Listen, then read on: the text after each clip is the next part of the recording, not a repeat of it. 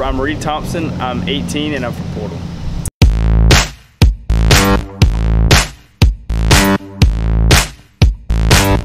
My mother is Dee Dee and she's a counselor at Portal, and my dad, his nickname is Cheese, and he works at Fort Stewart. My favorite subject is probably math, just because I like the numbers, and of all my years I've always liked my math teachers.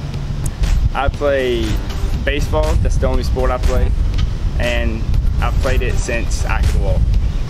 Baseball, it helps me connect with all my friends, whether it's at school or playing travel ball. And some of my favorite moments were at the basketball games in the student section, getting extremely into it and having the time of our life. My coach is Coach Travis Moats, and baseball has impacted my high school career just through meeting new people on my team and meeting people from other schools and around and playing against them all 4 years.